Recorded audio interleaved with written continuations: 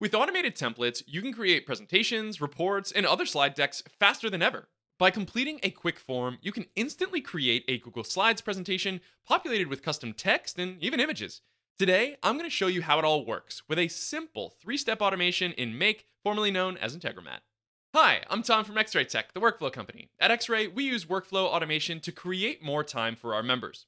To learn more about our services, check out our website at xray.tech. If you'd like to learn more about creating your own automated workflows, sign up for our workflow design course at course.xray.tech. And be sure to like this video, subscribe to our channel, and turn on notifications for more free automation tips every single week.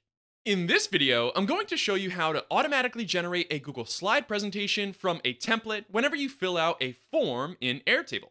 All you need are free accounts for Google Slides, Make, and Airtable, or any other form building app that you want to use. Now let's get started. To begin, just create a presentation as normal, or use slides.new if you'd like to be a little fancy.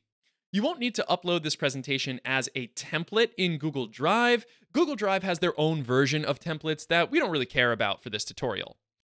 Note that the automation will create a copy of the deck that you designate as a template inside of Make. Then, that copy will have its variables filled in with custom data. Here, I've got a slide deck for presenting info about various cities around the world. To create variables in your slide deck, just enclose any words in 2 sets of curly brackets. For compatibility with Make, you can use spaces, special characters, or pretty much anything you want in your variable names. However, we still recommend using camel case, just in case you also want to automate with Zapier.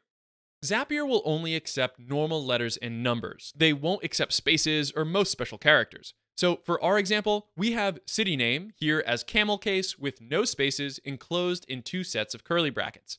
There's also description enclosed in 2 sets of curly brackets. Note that you can replace these variables with either text or images. That's why we have this image variable here. We're going to replace that with an image. One really cool thing is that effects like drop shadows on your text variables will also apply to images as well. So when this image text is replaced with an actual image, that image will still have the same drop shadow effect. When the text is replaced with an image, the image will have the same width as the text box you've drawn. The top of the image will align roughly with the top of the text box as well, so you'll want to draw the text box where you want the image to be. Getting the exact right placement may take a little trial and error. Once your variable tags are all set, it's time to create a form in Airtable. In Airtable, create a form with a question for each variable that you added to your slide deck.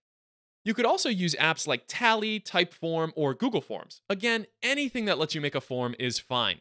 Just note that our automation tutorial will be specific to Airtable, so some of the configuration options will be different if you're using a different form or survey app.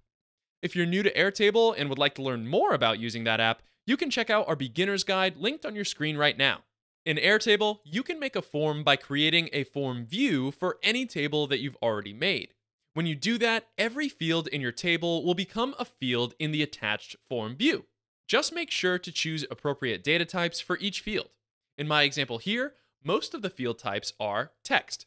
However, we do have one image field, which is set to attachment. That will allow us to upload an image to the field. You'll also note that I've included a created time field. This is a necessary field whenever you're trying to automate Airtable with Make. This field will be automatically populated with the date and time when each record was created. Since Airtable fills it in automatically, this field won't be included in the form. I'll make a form view now. Then I'll give it a title and a description. All of the fields are already here, and the created time is correctly left out. Great! Once your form is all set, open it up and fill it out to create some test data. You always need test data on hand when you're building no-code automations. I'll fill it out once for Paris, which is the greatest city on earth if you like wine, cheese, bread, and artsy movies.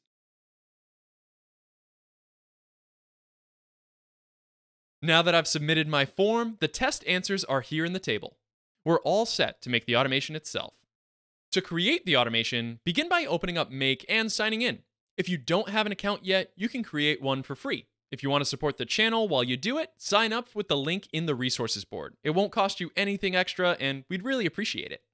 You can also check out our Make Beginner's Guide to learn the ropes. Once you're signed in, create a new scenario, and choose Airtable as the app. Then pick Watch Records as the event. Sign into Airtable to authorize Make if you haven't already, then choose the correct base and table to watch. We'll watch the Presentations table for new records. For the trigger field, you need to pick a field with date-time data that Make can use to sort your records. That lets it determine which records were created most recently, and this is why we made the created time field earlier. For label, pick a field to use as the label or title for each record. You can pick any one that you want. Under limit, you can set the maximum number of records that the automation will retrieve each time that it runs. You can set this to whatever you'd like also. Once your trigger is configured, click OK. Then, test the trigger. Looks like it was successful, and when I click on this number here, I see the test data retrieved by the trigger. Next, add a new module to your scenario. Search for Google Slides and choose Create Presentation from Template. Sign into your Google account if you haven't already. Provide a title to use for each new presentation. Throw in some dynamic data to make sure the names aren't always the same. Then, identify the presentation you want to use as your template. Once you choose it, all the variables in your deck will appear under this Values section. Map your Airtable form data to every field, except any image variables. We'll need a separate step to fill in those, so just leave it blank for now. Next, pick a drive folder to store each new presentation in. Once you've finished configuring the module, click OK. Now you can test your whole scenario again. It looks successful, but I'll open it up in Google Drive to check the newly created deck. All the text looks great. The image variable is still unchanged, but that's fine. We skipped it deliberately before. We'll add one last step to this automation to fill in the image variable next. Go back to your Make scenario and add a new module. Search for Google Slides and choose Upload an image to a presentation. For Presentation ID, enter the presentation ID retrieved in the previous step, not the ID of the original template. Under Select the Method, you can stick with Upload an image by replacing text tag. In the Values section, add a new item.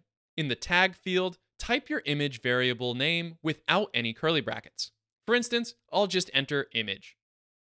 In the Image URL field, enter the URL of the image you want to upload. I'll select the image URL retrieved from Airtable. If you have several image variables, you can create additional items here for each one. Once you're all set, click OK. Now you can test the scenario one more time.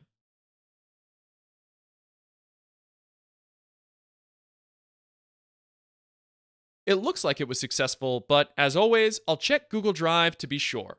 The presentation is there. All of the text variables have been filled in just like before, but this time, the image variable also has been replaced. We're all set to save this automation, turn it on, and start using it. With automated Google Slides presentations, you can save time whenever you need to create a commonly used report or other document. You can also use this form to let collaborators create presentations in your account without logging in and getting direct access. No matter how you want to use this automation, it just takes a few minutes to set up, so give it a shot today and let us know what you think in the comments. If this video helped you save some time, leave a like and subscribe to our channel for more automation tips every week. If you'd like to learn more about low-code automation and workflow design, follow us on LinkedIn, Twitter, or Facebook, and you can find all of our content on our website at xray.tech. You can find all those links in the resources board down below, and as always, find your focus and stay in flow.